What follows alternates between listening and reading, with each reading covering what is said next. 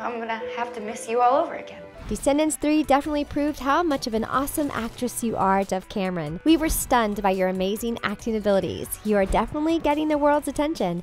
We are all capable of good and bad. And you just hit 30 million followers on Instagram. You are doing really well for someone so young, and you deserve every bit of the money you're worth. But we were surprised to learn that you weren't the richest person from the Descendants franchise. No! The cast of Descendants 3 is living their best life and getting paid handsomely for it, but you'll be surprised at which star is actually the richest. Keep watching to find out. Jedediah Goodacre. Jedediah Goodacre plays none other than Chad Charming, but he has a pretty impressive acting resume. He was on a few episodes of The 100 and has recently appeared on The Chilling Adventures of Sabrina.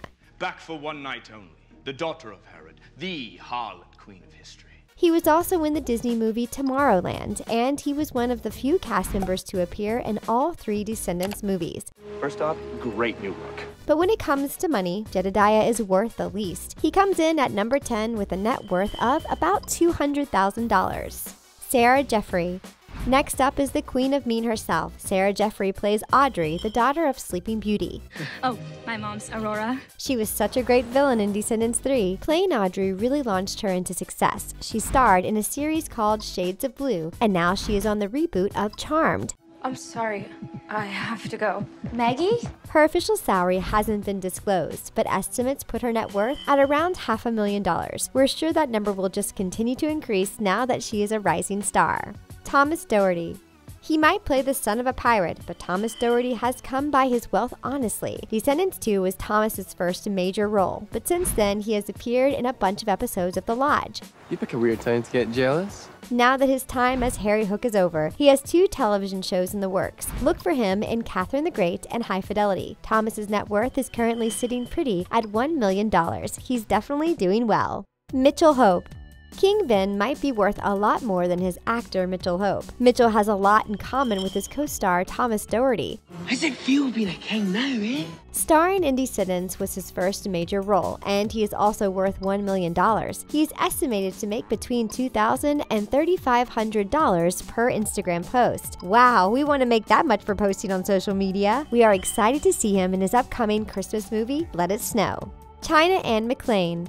We love how China Anne McClain portrayed Uma in Descendants 3, and we are so excited to see more awesome things from her. I bet you lost some sleep thinking about me on the loose, huh? China Anne became famous for starring on Disney Channel's Ant Farm, but she has also been in lots of other things. She was in Grown Ups and its sequel. She starred in the Tyler Perry show House of Pain, and recently she has been in the TV series Black Lightning. What just happened? China Anne is one busy girl. Her net worth is $2 million. Brenna D'Amico.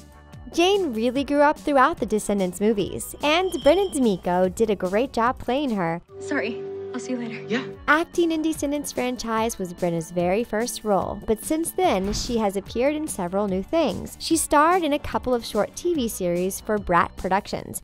Nothing's wrong. Why? And she's set to appear in 3 upcoming movies, including Adventures of Dally and Spanky. Brenna's net worth is estimated at around $2 million. Dove Cameron. You might be surprised that Mal herself is not the richest of the Descendants 3 cast. I know that, and I'll do better. Dove Cameron is worth $3 million. She is best known for Descendants and her time on Disney Channel's Liv and Maddie. She's also a Marvel star. She voiced Gwen Stacy in Marvel Rising Initiation. All's fine and dandy in Gwenlandia. And she also played Ruby on Agents of S.H.I.E.L.D. She also starred opposite Jennifer Aniston in Dumplin'. We can't wait to see what she does next. Boo Boo Stewart. Before he played Jay in Descendants, Boo Boo Stewart was well known for another popular movie franchise. He played Seth Clearwater, a young werewolf in the Twilight movies. Newest, bestest, brightest, And slowest. Boo Boo has acted in a lot of things. Sometimes they are small roles, and other times they are pretty big. That's why he is worth a whopping $4 million. That's pretty awesome for someone so young. He turned 25 in 2019. Boo Boo has been really busy. He has 1 TV show and 11 movies coming out in the next couple of years. Cheyenne Jackson. Cheyenne Jackson stole our hearts as the coolest villain and best Descendants dad, Hades. Am I invited to the wedding? Cheyenne has been around the acting scene for a while. He is most famous as a Broadway star and has played lots of famous roles on stage. He also appeared on American Horror Story for a handful of seasons. Any last words? In 2018, he appeared on the TV show American Woman. He has also guest starred on shows like Glee and 30 Rock. Cheyenne is worth $5 million. Sophia Carson. It might surprise you that Sophia Carson is actually the wealthiest cast member from Descendants 3. She could probably buy a starter castle, just like Evie. Before she played the most stylish BK, Okay, so I've only done about 1,000 sketches of your wedding dress.